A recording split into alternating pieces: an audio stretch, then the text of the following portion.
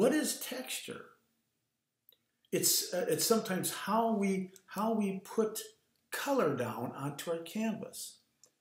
And sometimes it's a type of canvas, or it's the type of tool that we use to apply the medium, the paint, and the amount of pressure that is used to apply the paint. Here you've got some areas where obviously you can see texture.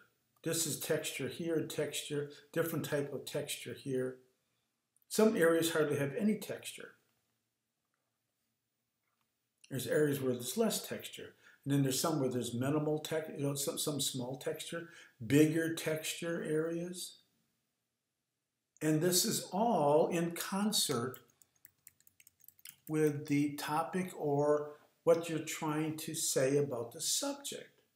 Since the glass has very little texture to it, much more smooth, even though in the glass areas, they could have painted that even smoother yet, but I left some interesting brushwork, but to contrast that even more so that this looks much more smooth is I made this even much more textural, the background element, which is just kind of an abstract element of color, and it was kind of a nice exploration of a modern twist on a subject that we may all know. The title of this is "It's 5 o'clock somewhere," and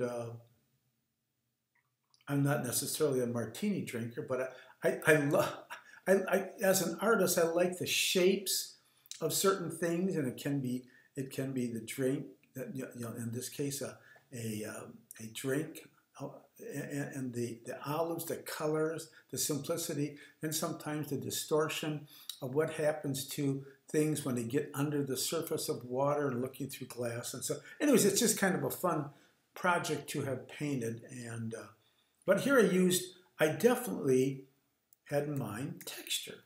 Now, I could have put these blue swatches in very clean and smooth and blended them in, but it wouldn't have the kind of excitement or jazzy look, upscale look to it as it does when you start to use another tool and you allow it to skip and miss depending on how much paint you have, how much pressure you're putting down, and what kind of texture you're under your canvas is. This is just a typical, I think it was 14 by 11 canvas, but some canvases have a lot of gnarly texture to them, and you can really get some interesting effects. So that's something the artist has to experiment with too.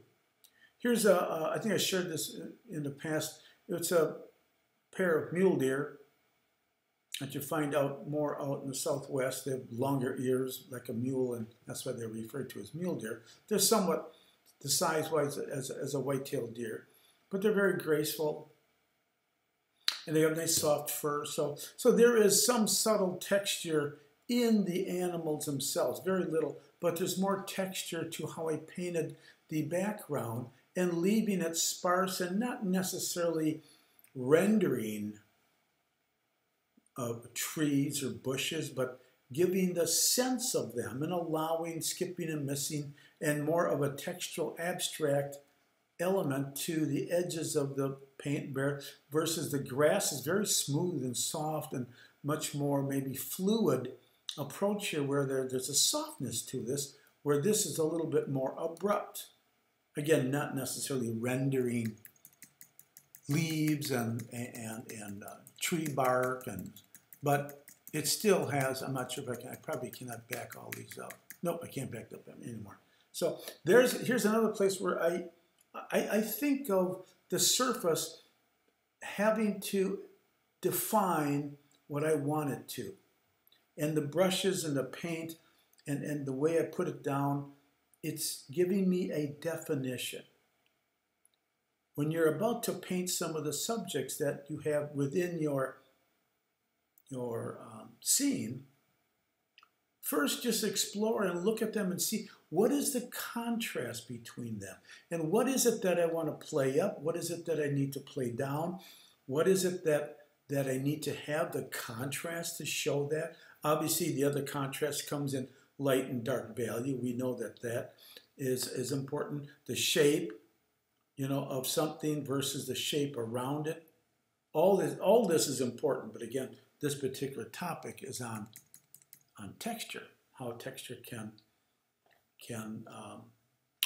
in this case, what is texture? And again, it becomes obvious. Here, this particular piece has more minimal texture because it's revealing a misty morning in an Everglade. So you have this kind of softness of the fog and the mist in the background. So it starts to diminish some things, but there's still some texture here. Let me get rid of those lines and let's make this a little bit bigger. We start to think of texture. Here we have Spanish moss. If you've ever seen Spanish moss, it's very soft. And you see it up close, it just looks like some kind of little branches of something. But from a distance, it has a soft look to it compared to the tree that happens to be on, these big old oaks. Let me get rid of the red lines and I'll close in a little bit more.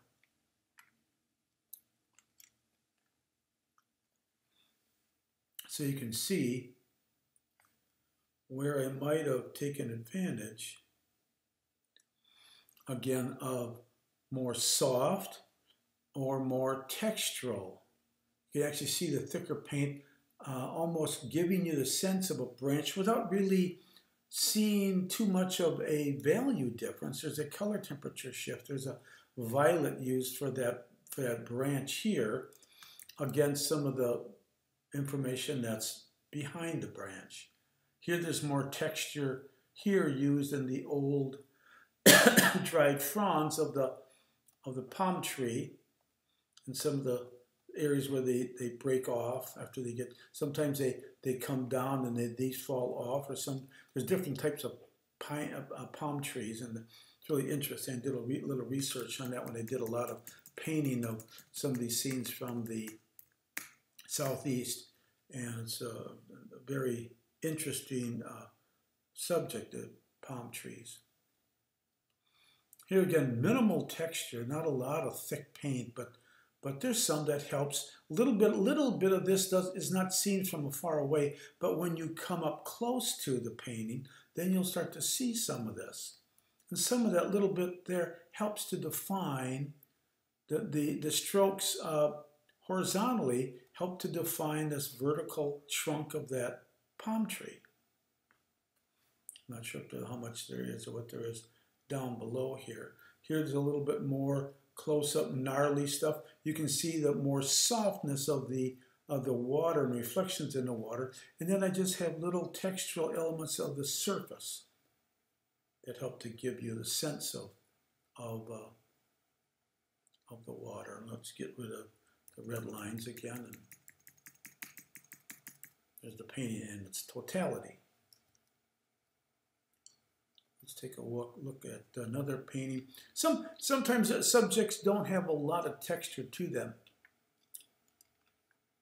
Here the sky has a very minimal compared to the brush and the rocks and the grasses in front. But yet I have some texture, very subtly, texture in the sky where the warm morning clouds are catching sunlight against the blue of the sky.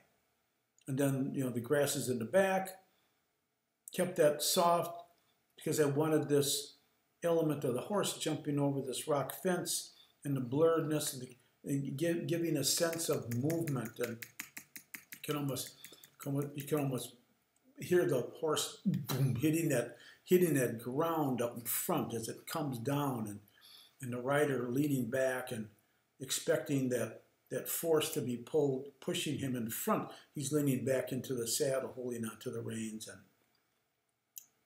and going for this ride.